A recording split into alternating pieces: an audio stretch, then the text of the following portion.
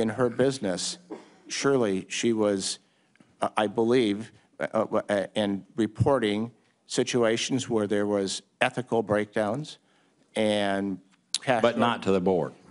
And it got to the board level, it got to the corporate level in 2013 because progress was not being made, and the board level in 14 as the corporate resources started to, and we've been actually seeing improvements since that time. It does seem like there was, just in fairness, again, there does seem like a big disconnect there.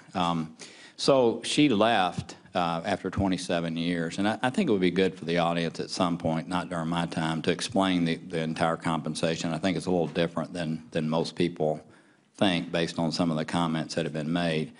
But I assume her departure after 27 years was based on this issue. Is that correct? It was based on a number of issues. This was one of them. We want to take the business in a different direction, and we also... So she, in essence, was terminated over this issue? No.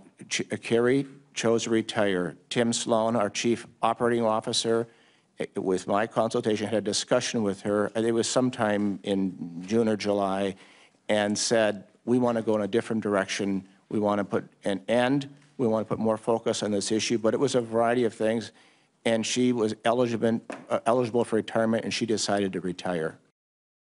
Hey CNBC fans, thanks for checking out our YouTube channel. Here you're going to find videos packed with all of the information that you need to be smarter about your finances. You can subscribe by clicking right here and click on all the videos around me or the I right here to watch the latest from CNBC. Thanks for watching.